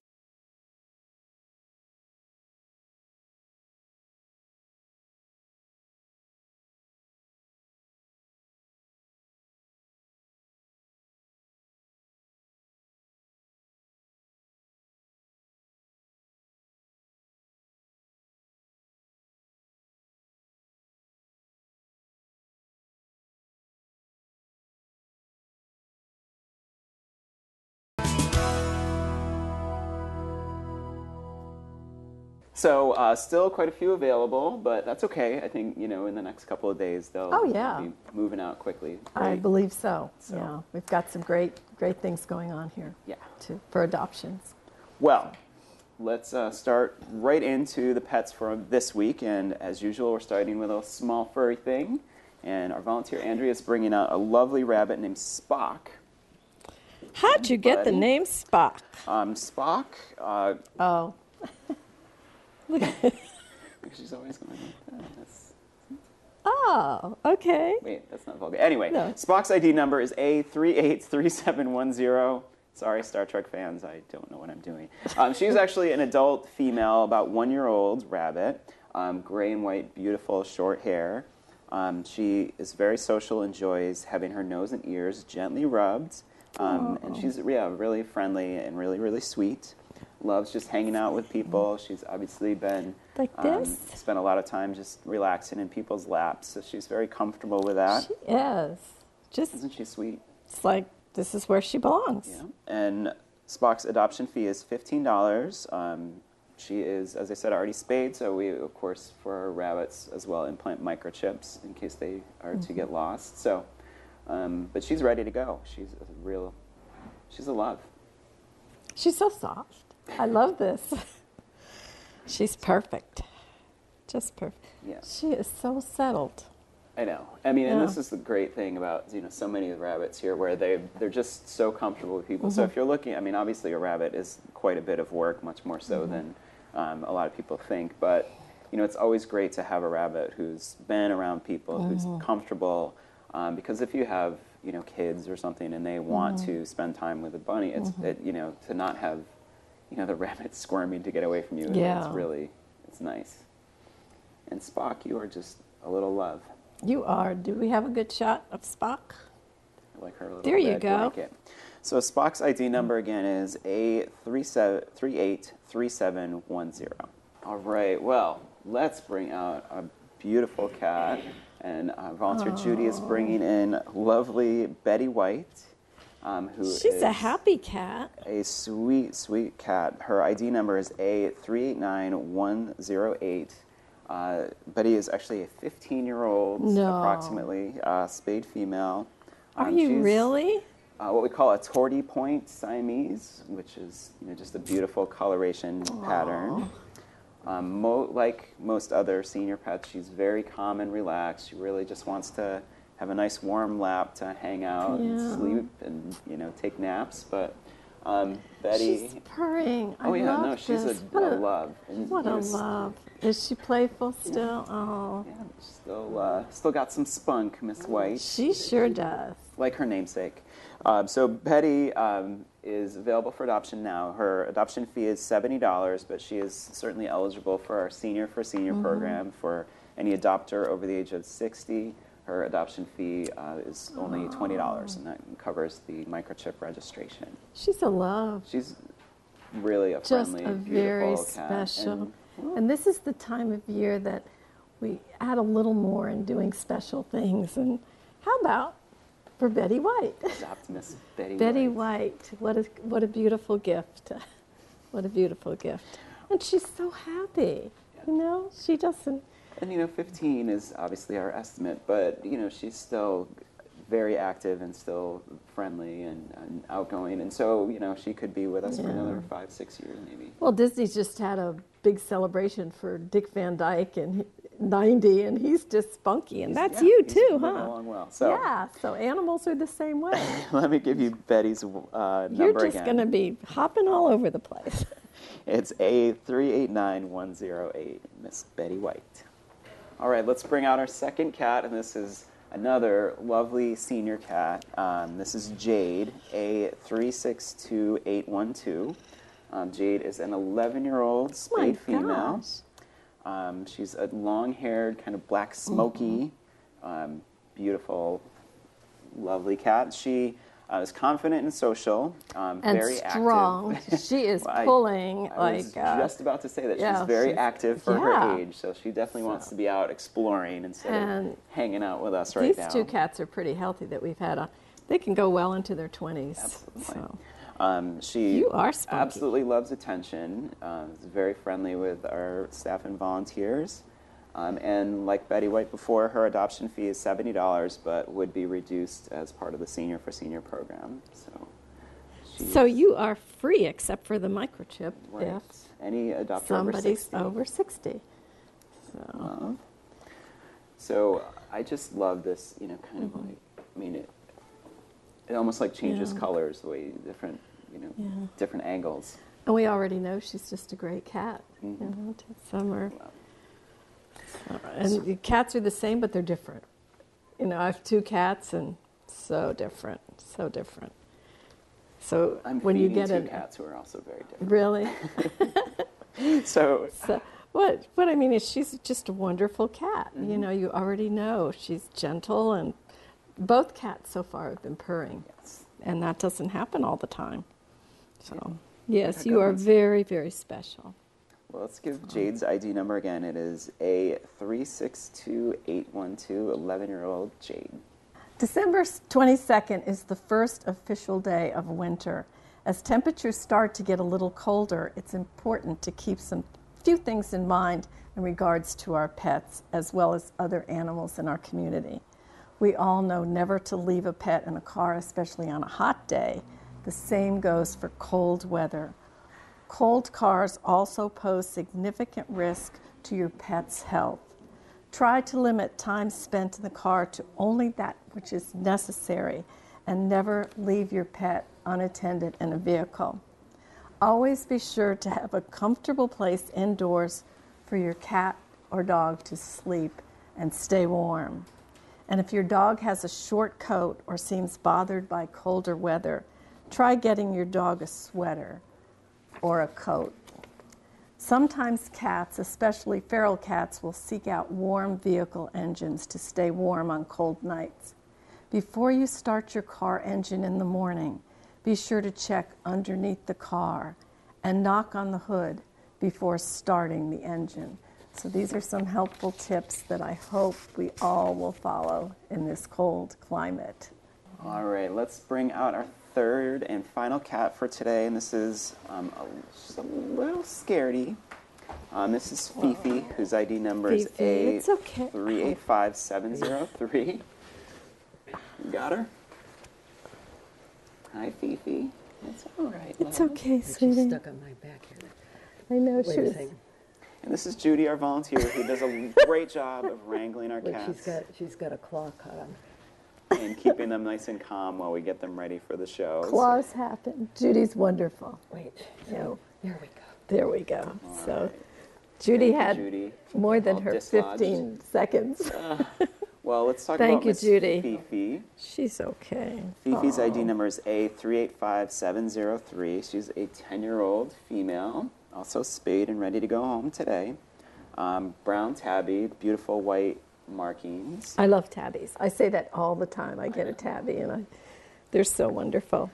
They're just and they're just Fifi, so- once she's relaxed and gets to know you, is super friendly, likes to snuggle on your lap, and she definitely wants the kind of the lights and bustle and everything are settled down. She's going to be fantastic. She's probably one of the nicest cats that we have, and she's Really? also another one of our senior cats. So her adoption fee, same as the last two, would be $70 normal adoption fee, or $20 if the adopter's over 60. And as I mentioned, with the last cat, they can live quite a long time. Yeah. Into their 20s. Absolutely. And we've had 3 older cats here, but they've been pretty healthy. And Right, and one of the parts of our assessment is always to do a health evaluation. So we don't want any surprises. We don't want the adopter to be surprised at all. So a shy attack. Don't you love Fifi, that? it's That is okay, so love. sweet. That is so It's all sweet. right. Kevin will pet you. Well, let me give you Fifi's ID number again. It is A385703. Lovely and shy but sweet Fifi. And she's purring. Of course she is. Yes. Yes. Okay, let's have our first dog. This is Celine. Come out here. Oh, you're Come here, so love. cute. Celine's Hi. number is A382166. Yes. And how old are you? Celine is a 6-year-old Oh, you're 6. spayed female. Pit bull mix, obviously. Getting a history lesson of everything that just happened. Dogs do that with their noses. Celine, come here, Hi. love. So Celine is, an active dog, full of energy, super playful, and she, despite being 6, You smelling all those because cats? she's 6, she's available for our senior Oh, adoption okay. fee. But if the adopter is under 60, then she's only $100 because she's one of our many blue ribbon winning dogs. Wow. So, one of those things that we really like to highlight are dogs like Celine who know a bunch of commands. So she knows sit down, stay, come when called, sort of. But she's, very, just a lot of fun.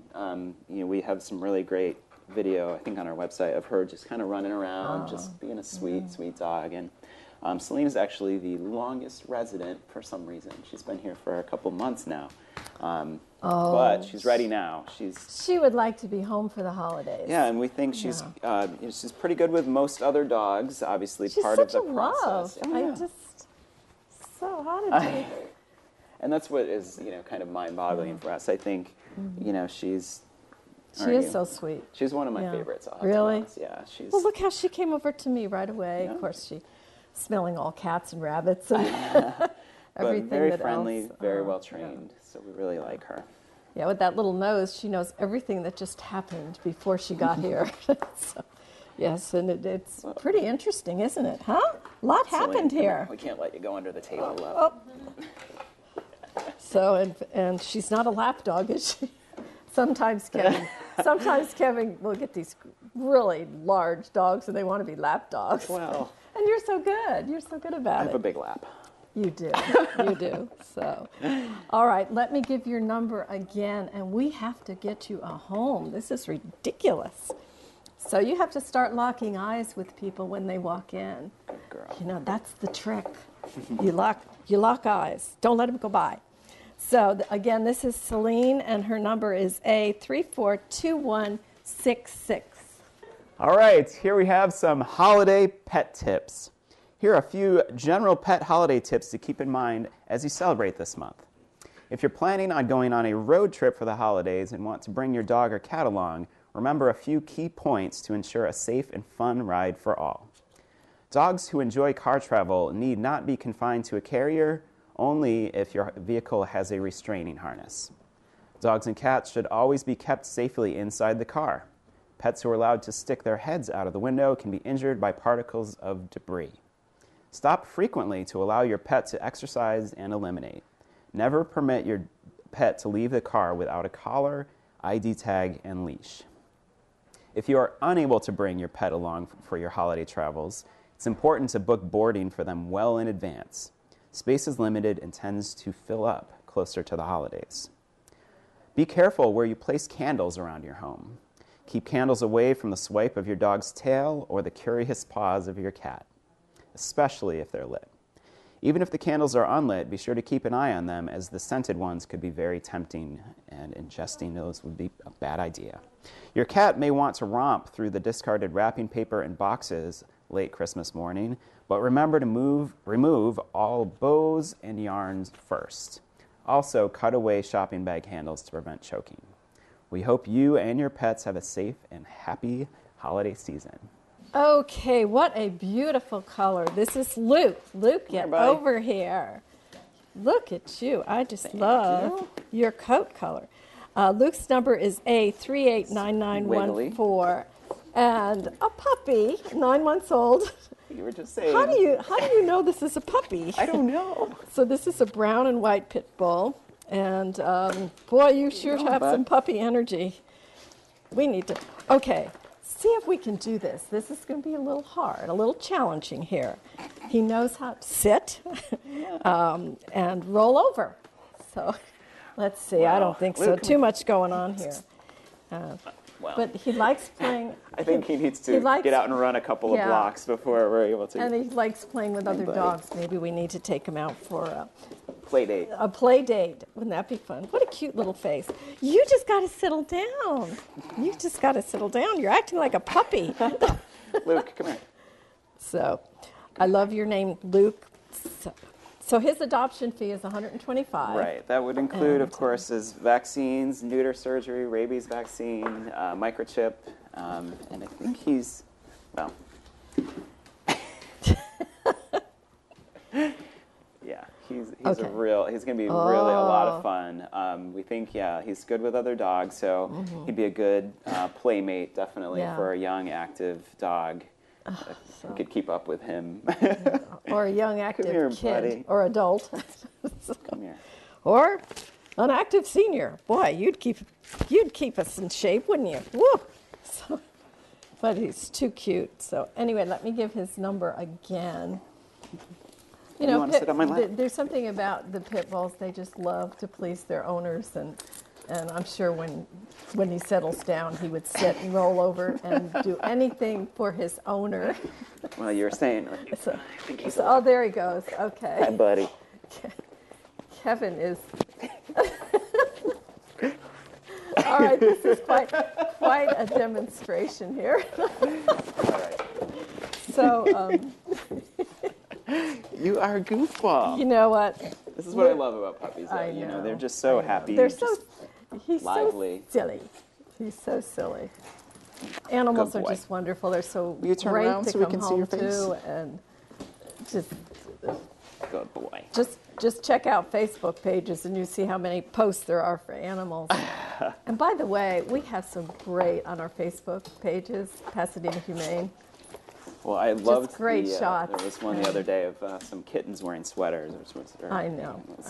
Just so cute. Do you do that? Yeah, our producer, Jamie, does all that, and they're so fun. Fun posts. Anyway, so definitely give us a like, and we'll be your friends. So Luke's number is A389914. You're so happy. Oh, wait till you see this little guy coming. Excuse me, it's a little girl. You are so cute. This is Claire, and Claire's number is A389816. So people can see you. And she's 3 years old. Just a cute little face. 3 years old. And what is she? Black and white. Shih Tzu. Yeah, definitely. You walk well on a leash. That is so amazing. That is so amazing. We're so proud of you. She's obviously gentle and sweet, and her adoption fee would be $125. Yeah. So, Let me tell you, just when she came in, she was so matted. Oh. Poor thing. We had to cut a bunch of mats out of her hair. So, but now she's looking much, much better. She got a bath the other day where they kind of did a little styling. But the whole time, just really sweet, nice tempered. So yeah, we feel really badly. Like she must have been super uncomfortable when she just so really she was bad a real mat. stray. Had But, been out a while. Yeah, but just still a little TLC, and she was just look at as her, nice as she could be. She's. So. And why do you think this is a great time of year to adopt a dog? Well, I think the big thing for us is that especially around the holidays, people have some time off from work or school or whatever, can really start getting their new pet into a routine. Yeah. If you already have a dog or a cat, it's a lot easier to get kind of have an idea of what your plan is. I know whenever I got my first dog, and then he kind of got the other dogs into routines just by following along with his lead. So I think a little bit different with cats, obviously, as you know. Well, I'm a cat person, Kevin. Well, I love dogs and cats, obviously, cats, but and bunnies and whatever, and hamsters, and but this is a good time not to give a gift. We don't recommend that. Although we have a great store here where you can get gifts. And I'll tell you, a lot of people who are thinking about getting, their family members, a pet as a gift, we always encourage that, hey, bring them in, get them a gift certificate that would cover the adoption fee, or even better, bring them in and let them be a part of the, the decision-making process. It might not be such a welcome surprise. Yeah. So it's better to select your own pet, but our cats always get toys at this time of year. Wrapped up to me, I might not be so upset. You'd keep it, right? So, but no, it's an individual choice. Well, we're so happy that she's here now. Let me give you her number again. Again, this is Claire, but you can give her any name that you like. And her number is A389816. And she would like to be home for the holidays. Oh, yeah. She's a love. Wouldn't she be a love? Keep you nice and warm. And, just... And then, of course, we kind of tend to overeat. What? Over the holidays. So dogs are wonderful to take walks and keep us in shape. That's so we can really have an extra piece of candy. After other holiday meals, it's always good to be, instead of sitting on the couch, go take your dog for a walk. I highly recommend it. They're great. We've had some real little energetic walkers on this, Yes. Be great to walk with. So anyway, we did it. We did it again. Yeah. And before I forget, we want to wish everyone a happy holiday. That's right. But, and it's our last show of the year, so yeah. Yeah, so thank you for helping us help the animals all this year. We've run into people all the time and have some great stories. Yeah. But if you haven't seen an animal here, this is a great time of year if you have time off. We can be reached by phone at 626-792-7151. As I mentioned, we're all over social media. Jamie, our producer, does a fantastic job. And if you haven't checked out our Instagram, we have 2 Instagram pages, is that right? So our PHS Instagram, and then also our Neely Cat Center, which has adorable pictures of cats and kittens. Great. It's really fun, and really get a good kind of insight into all the animals that we have here and Absolutely. some of the things we do. Absolutely. And I might point out, I forgot to mention this, we got posters all over our neighborhood of a lost dog. The best thing is you go on our website, pasadenahumane.org, and if you've lost an animal, you just have a really good chance of seeing your animal found and a picture. So come on down. We update that hourly, so it's really very up to date through the pasadenahumane.org. And the website is really newly redesigned. I don't know if we talked about that last time or not, but it's fantastic. It's really user friendly, and I love it. It's got a lot of great site that I go to every single day. Little plugs there. So, but the best way is to Come down and see us. We are at 361 South Raymond Avenue in Pasadena. From Glendale, you take the 210 freeway. You get off at the Del Mar exit. Take a left on Del Mar, right onto Raymond. We have plenty of underground parking. It's really easy. You just pull right in. And we would love to see you here, and you're guaranteed to go home happy. Anyway, so that's it. Well, let's thank our volunteers who helped us out today. Of course, Judy and Andrea and Jamie and Sierra. Oh, Sierra. Oh, sorry, Sierra. I don't know why I can't remember. Anyway, and staff. I'm getting old. Luke, Jamie, our producer, and Henry Camera. Rylan and Rob, not your Rob, other Rob, for bringing us equipment at the last minute. Yes, we didn't have a microphone. And Patrick back at the station. And of course, Patrick, thank you so much. Patrick's a volunteer, right?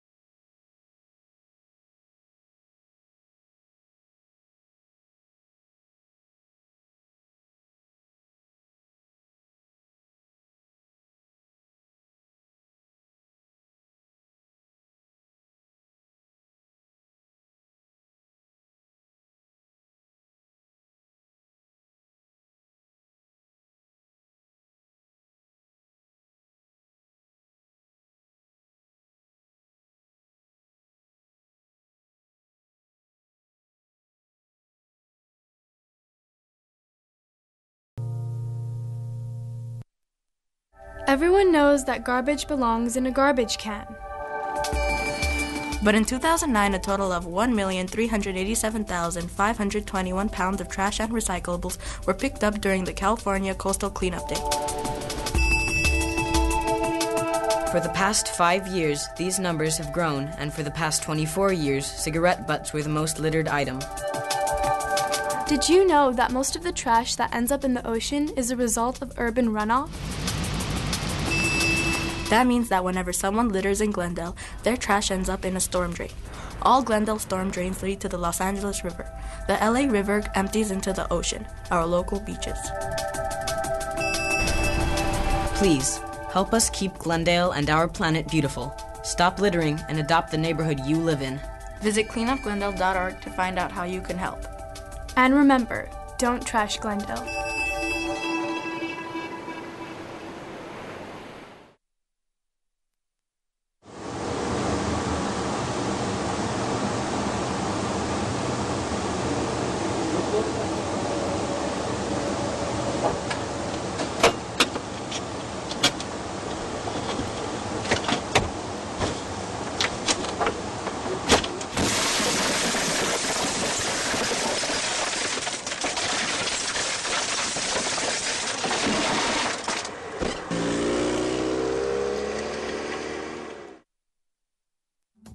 Bikes ride free on the Glendale B line. Our fast-loading, high-quality bike racks are designed to make your transition from bike to bus fast, safe, and easy.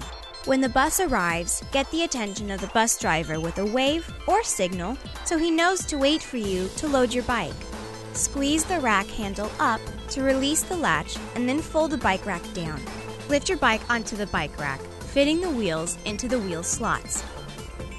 Then pull the spring-loaded support arm forward over the front tire so that the hook rests on the top of the front wheel. That's it! Just board the bus! When you get to your destination, use the front door to exit the bus. Remind the bus driver that you will be getting your bike. Raise the support arm off the tire.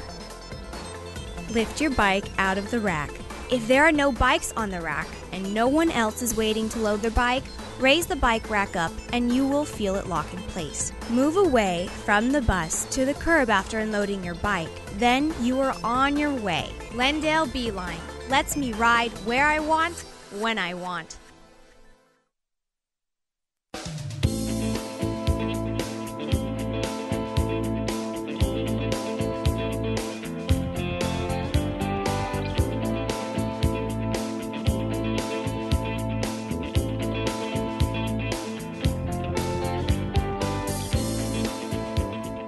Hi, and welcome to On the Move, a show highlighting what's going on in your community. I'm your host, Tamar Assad. In this month's show, we'll check out a fun holiday craft idea, meet a very merry Parks employee, see where you can do your holiday shopping, and so much more. Glendale offers a year-round Meals on Wheels program for our seniors. Let's meet a festive member of our Parks Department who helps brighten the holidays for our seniors.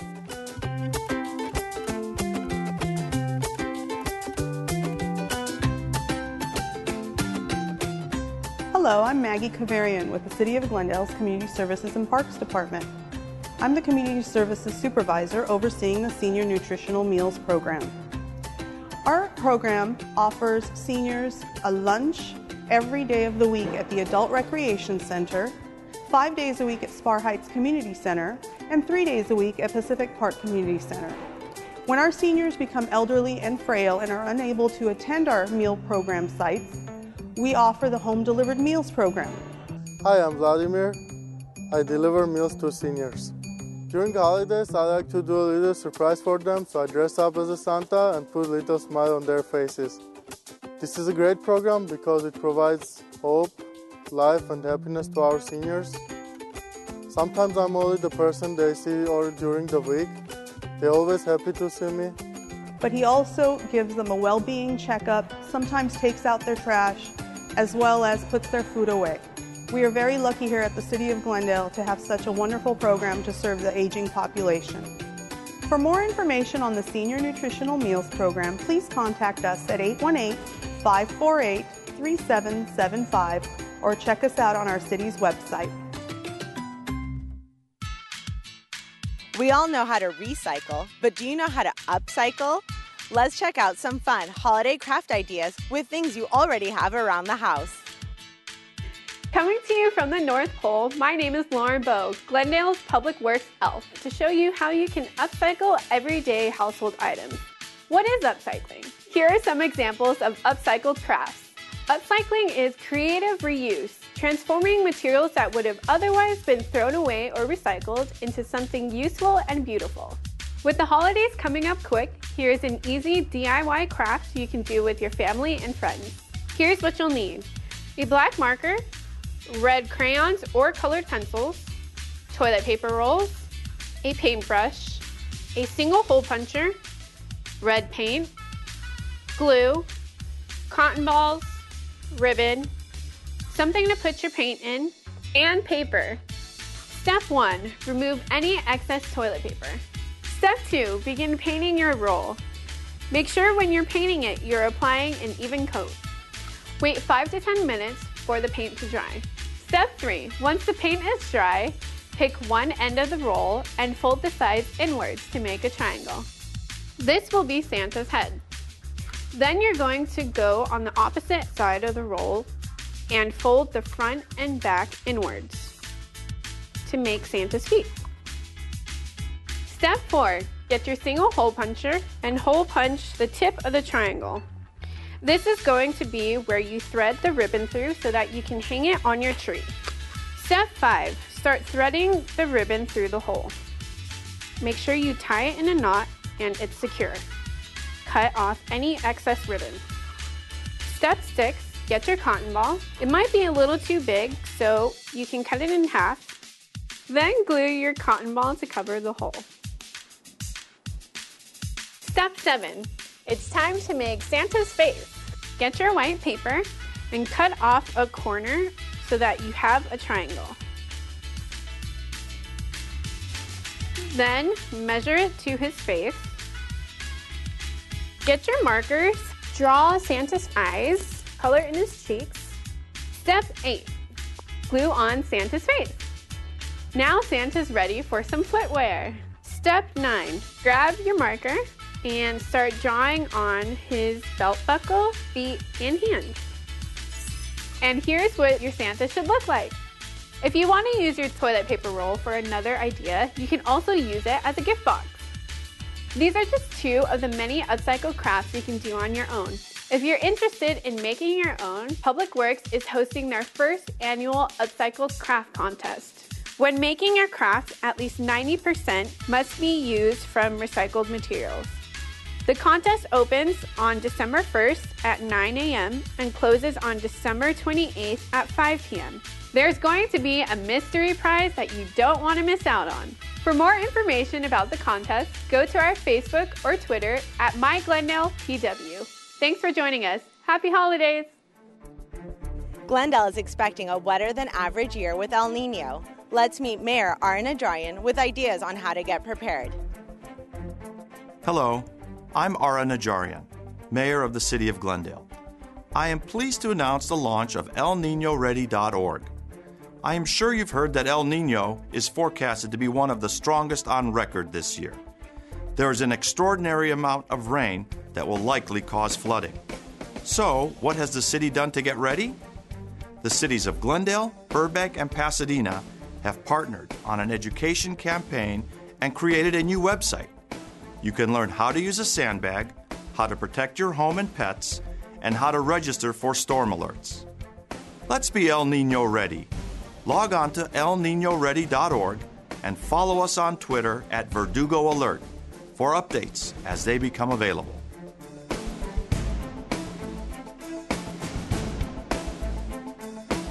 We are going to talk about El Nino. And the main question we have, not only for the city, but for all of you, is, are we El Nino ready? Again, we talk about preparing, creating an emergency kit. You want one in the home, the work, your car, but these are the items that we have here, food, water, 3 days, 1 week. Don't forget your pets, first aid kit, flashlight, batteries, radio. Tune the radio to the different channels there. They'll be reporting on that. Any medications, over-the-counter prescription. Cash becomes very important, especially when you start losing power and you need that ability to purchase clothing, sturdy shoes, tools, wrenches, and any sanitation and hygiene supplies. But it's good to do that now. It's a good time to build that kit. Some basic steps that you can take to prepare your home and protect your property. First of all, you should clean up all the debris and objects in your yard that you don't really need, that could be blown away or washed away. You should clear all drains and gutters of debris and make sure they are functioning properly. Check for loose tiles, holes, or other signs of potential trouble on your roof. Inspect the retaining walls on your property for signs of malfunction. If you have any slopes in and around your property, inspect them for signs of gullies, surface cracks, slumping, or any other erosion issues. Place mulch and plant native plants on bare ground to prevent mud flows. If there are storm drains on your property, check for obstructions and clear them of rocks, vegetation, and dirt. You can get 10 free unfilled empty sandbags at any of our fire stations within the city. Understand the role of the police department in these type of emergencies is really to do one thing, and that's to protect life and property. 911 is what you would call if you have an emergency. If you have a true emergency, we want you to call and tell us what the problem is, where the problem is. Never try to cross flooded areas in a car or on foot. Never touch down power lines. We don't know sometimes what's live and what's not. If an intersection is blacked out, it's to be treated as a four-way stop with alternating vehicles allowing people to travel through the intersection. Be prepared to evacuate and know alternative routes. We hope by doing pre-planning, you'll have things in place so that if you have to leave, you'll be able to leave and take the things with you that you'll need. Evacuation shelters will be decided at the time of the event, depending on where the event is occurring and the severity of it. We have a contract with Pasadena Humane, who provides animal care services for the city of Glendale. They will bring out mobile trailers that will allow you to have your pet at the shelter site so that you don't have to worry about, what do I do with my pet? The City of Glendale has a mass notification system known as Everbridge. You can register for Everbridge on our city website. In that system, it allows you to indicate how you would like to be notified, whether it's on your cell phone, if you want a text message, if you want it on your landline, on an email. The number you request to be your primary resource should probably be the number that you have with you the majority of the time. We highly recommend that you view our Twitter account, and if you can, follow us on Twitter at MyGlendale. Go to this website called elninoready.org. This is a Tri-City webpage with the cities of Burbank, Glendale, and Pasadena. So each of the cities have their El Nino preparation, sandbag availability, your sign up for local alerts and upcoming meetings, etc., and so on. If you are following that same information, you are getting it at the same time as the media outlets. It's coming right out of the Emergency Operations Center.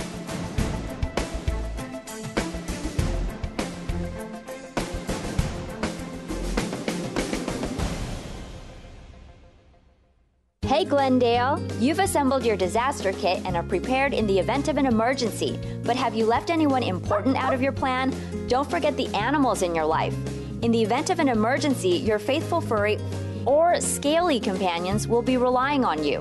Let's get the ball rolling. Your animal will need supplies such as food and water, medications and veterinary records, sturdy leashes, harnesses, and carriers, current photos of your pets, pet beds, and toys that are easy to transport.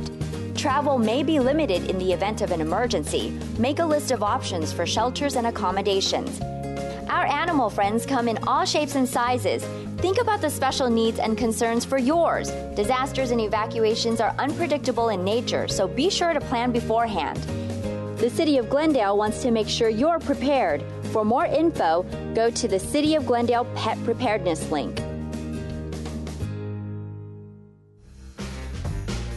The holidays are fast approaching, and that means the big shopping rush is upon us. Glendale is a regional shopping destination with everything from high-end retailers to boutique stores, so there's sure to be something for everyone on your list.